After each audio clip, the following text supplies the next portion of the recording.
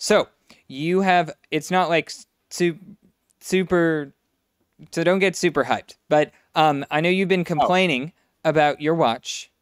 So, I complain a lot. Oh, I know you. I know. I watch Rand Show. Okay. So That's fair. You've been complaining about your watch and how you're like, man, you don't have one right now. So you were like, I hate I hate how like the Samsung Gear, like it doesn't last a day, you said like I want something that just does like notifications and all that stuff. I kind of miss my Pebble and stuff. Well, as a Pebble time 2x Kickstarter enthusiast, Nice. I've got you a Kickstarter edition Pebble Time. No way. It's not new, but like I've got the charger. Awesome. So it says Kickstarter on the back. If you want the 10-day battery life, you can track down a steal. But I want you to give this one another try, because okay, all right. Yeah. You will see it on my wrist. You will see it on my wrist. Well, I want to see if it meets your needs, because I've had this one, my Time Steel, for like the longest time, and you can see it in my videos. Like the battery life, even though lithium batteries decay and stuff, but because it started with a 10-day battery life, I'm still at like a week. So yep. That's legit. Yeah, Pebbles are one of the coolest. I thought that was pretty cool. Yeah. So that's all yours, man. I'm super into it. Yeah. Pebbles lit. Yeah, we were. All right, I'm going to give it a shot, because the reality of it is most of the additional benefits of like modern smartwatches, when they work at all, are around health, right? Like health tracking. But I switched to the Oura Ring ages ago. And honestly, I haven't hooked myself up to a proper, machine. I mean, that was a video concept we had years ago. We were going to hook up to like therapeutic grade equipment, and then also wear every fitness tracker, like consumer grade fitness tracker and smartwatch on the market, and see which one actually got closest to real like health diagnostic equipment, right? And it was really complicated to get a lab that would cooperate with us. We weren't going to, like, stupid UBC, local university, was like, yeah, you can rent our lab at the normal commercial rate. I'm like, are you guys idiots? Well, at first, basically a research project. Yeah. Like, we're collaborating. This is not us renting a facility from you. At first, they wanted to pay us. And then like right before we were going to go, they were like, actually, psych, can you, do it the other way around and pay us to borrow our lab? And I was like, wait, what? Huh? No. I thought we were doing this like as a collab thing. I even told them like, you don't need to pay us. Yeah.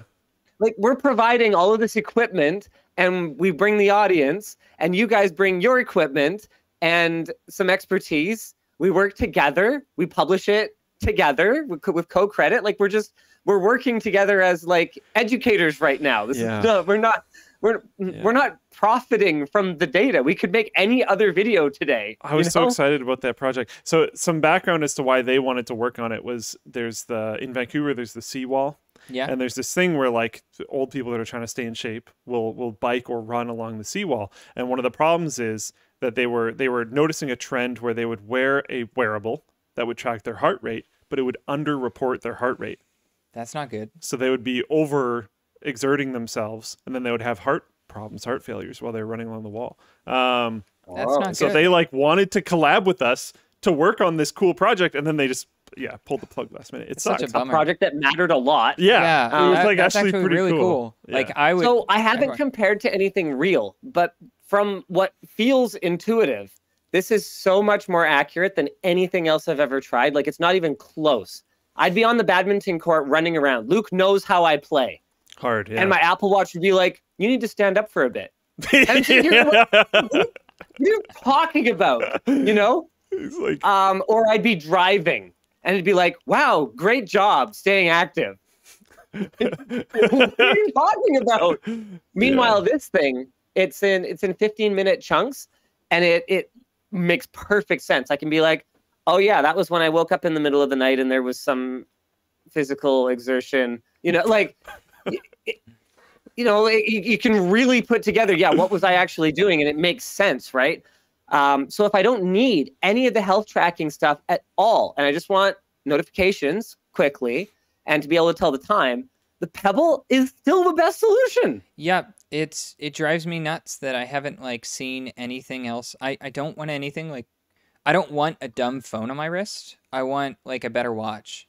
Like because like with all the smartwatches, they're just like cut down smartphones and they're like they pack on all the features that, you know, it's like they do all these things, but like they don't do the things I want well, which is like to have a week-long battery life, to have a screen that's always on that I don't have to flick it and wait for it to boot up, you know. And to tell the time. Yeah, tell the time and then show the notifications, occasionally control music and like be a watch. Like, so Pebbles are, You know what? I hope someone else makes a Pebble-like thing. I still have a Pebble Time kicking around, and I still use it almost probably about every other day in the summer.